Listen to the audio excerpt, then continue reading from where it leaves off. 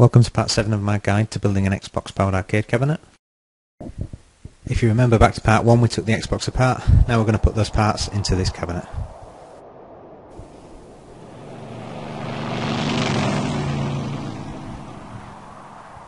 Here we have the hard drive and the plastic chassis. We're going to mount the hard drive in the cabinet with this chassis, but to make it easier to fit, I'm going to remove the legs. So I'm using a hacksaw here to take off these extra bits of plastic we don't need.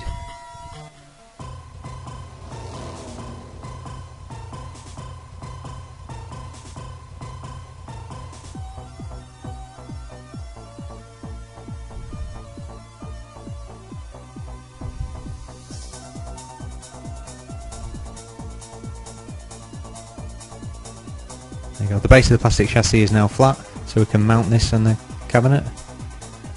I like to give it a sand just to make sure it's nice and smooth.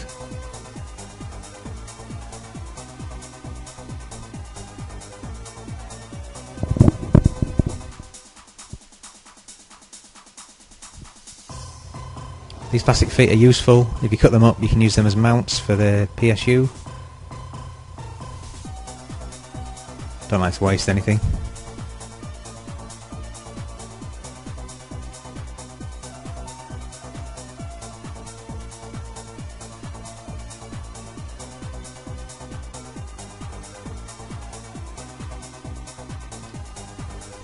Now we can fix the hard drive back in its case. Hopefully you've still got the screws for that.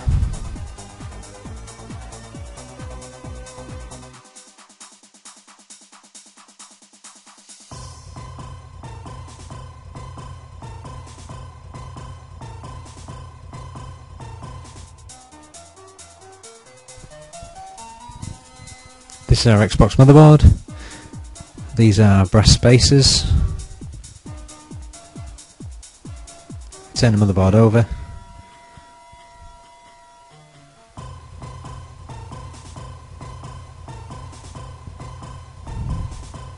There's some holes here where this was originally screwed and secured down into the Xbox.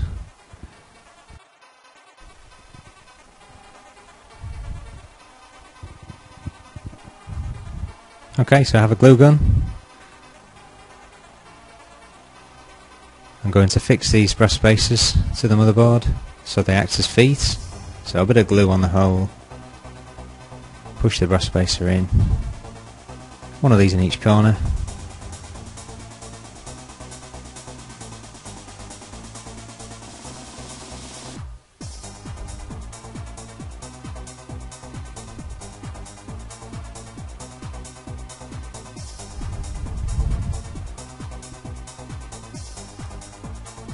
Bit of glue in the hole, push the brass spacer in.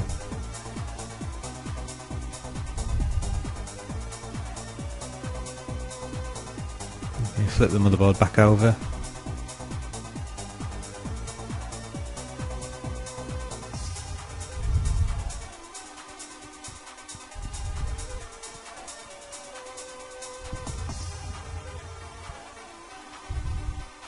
So you can see the spacer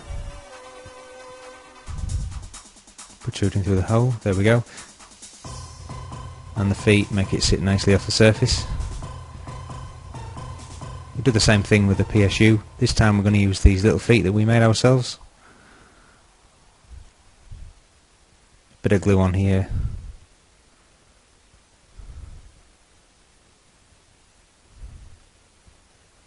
And then we'll find a convenient spot to stick them down. On the PSU there are a couple of holes there where the original screws went in. That's where you want to put these.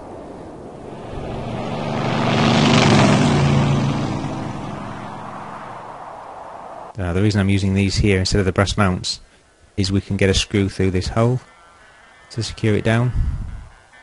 There's no hole there, but we only need 2 screws on this.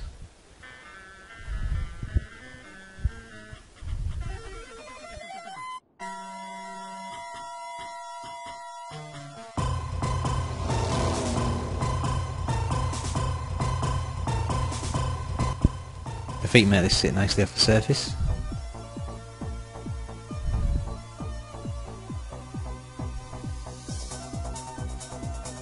Now we're going to mount these parts in the back of the Xbox. We'll start with the PSU. Just be careful carrying this. Hold it by the wires if possible. I push this right up against the edge.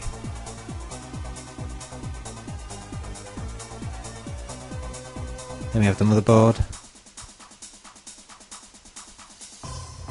And push this against the PSU. Just leaving a little space at the front for the control ports. Now we're going to secure the motherboard down using the screws. There's plenty of holes on the board, so I'll just pick a few here.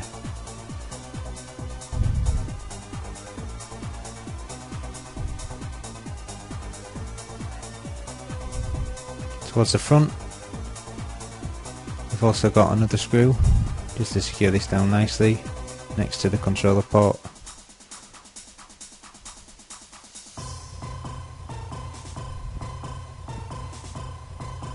So on the PSU there's a couple of holes where the screws were originally. We can put screws in there to secure this down to the cab. When we're done there, we can plug this in. So we're plugging the PSU back into the motherboard to supply power to it. This is a PCB from the DVD-ROM drive we took apart in part 2. You notice that I've attached feet to this. So I'm not going to be fitting the DVD-ROM drive in here, just the PCB from it, just to save space. So this goes in the bottom of the cab again.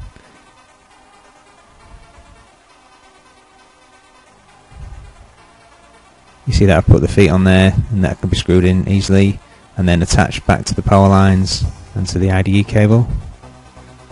There we go, all plugged in, screwed down.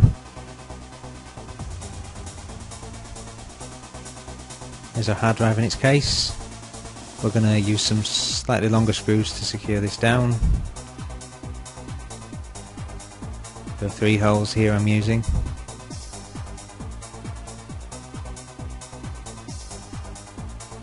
Okay, so I position the hard drive centrally at the back of the monitor bar. Just make sure that your IDE cables and your power lines reach, and then secure it down.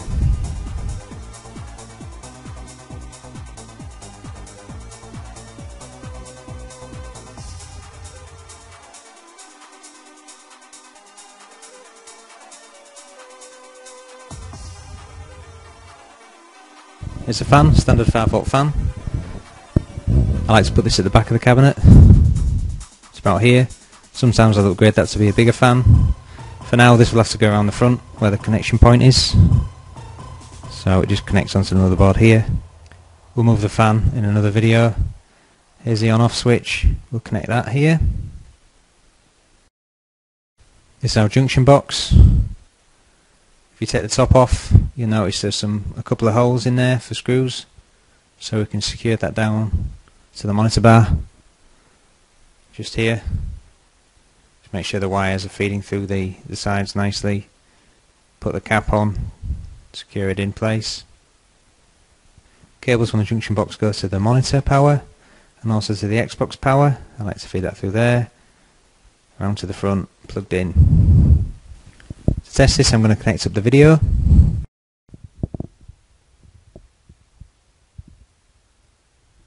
Going to start the Xbox up. Green lights are good. Xbox is booting up into Dash. That's all working. In my next video we're going to look at connecting up the control panel. It's been requested quite a lot. Thanks for watching, guys.